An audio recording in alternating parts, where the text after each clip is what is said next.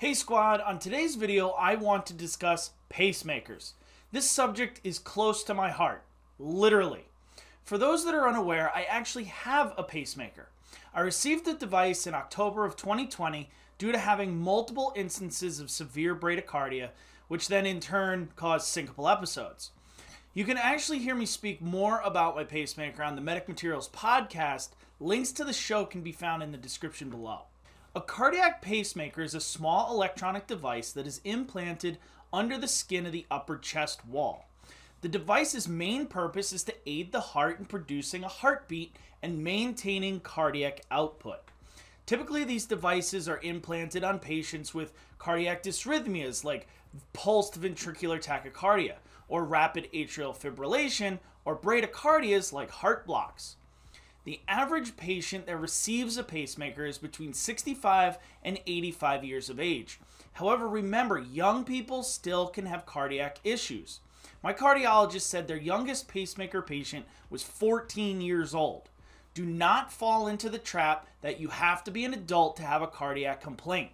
Current pacemaker models are small and must be implanted via a surgical procedure in the cardiac cath lab. The days of the big old block found under someone's chests are over. Mine is the size of a silver dollar and the thickness of 2 silver dollars stacked on top of each other. You would never notice it was in my chest unless you palpated around my chest and around the incision scar. Be mindful that these devices can be placed on the left or right side of the chest wall. There are 3 main types of pacemaker devices. Single chamber, which has one lead to either the right atrium or right ventricle. Dual chamber, which is the most common of pacemakers. There are 2 leads, one in the right atrium and one in the right ventricle. Lastly, there is a biventricular pacemaker, which has 3 leads, one in each ventricle and one in the right atrium. Recently, however, there have been breakthroughs in pacemaker technology, to where there is now a micro pacemaking device that actually attaches directly to the heart muscle itself. This device paces the ventricle directly and is only the size of a vitamin capsule. There is one other major pacemaking device that you must be aware of, and that is a pacemaker defibrillator. This device delivers not only a pacing shock, which typically the patient cannot feel, but also a defibrillation shock to correct life-threatening rhythms like ventricular tachycardia. EMS education really doesn't do a great job explaining pacemakers. We touch base on it and say, here, watch out for patients that have them. But that's about it.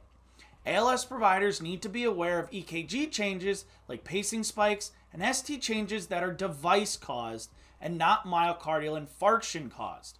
BLS providers must be aware of where they're placing defibrillation pads and when to request a paramedic for further care. Just like you, I didn't know a lot about pacemakers until I got one myself.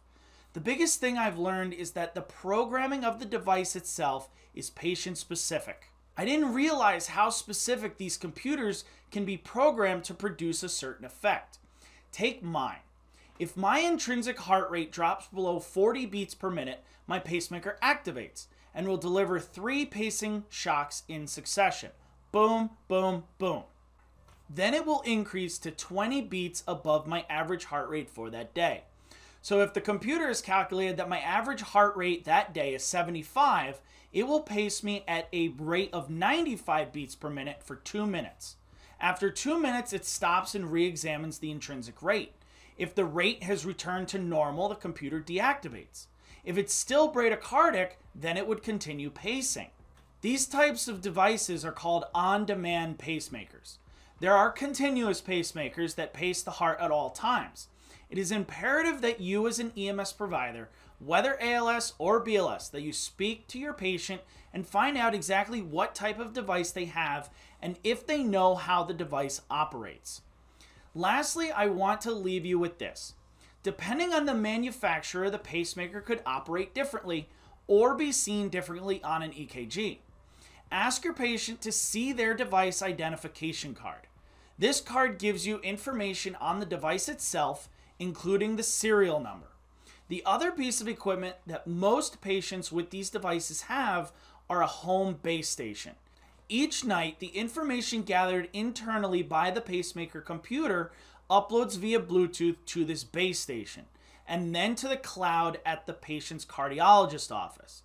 If you need information, call the patient's cardiologist and have the office examine the information from the base station and tell you what rhythms the office has been seeing. This could clue you in on a lot of information about the cause of your patient's complaints, especially in instances like syncope. Well, that's it for today, guys. As always, stay safe out there, and I will see you in the next video.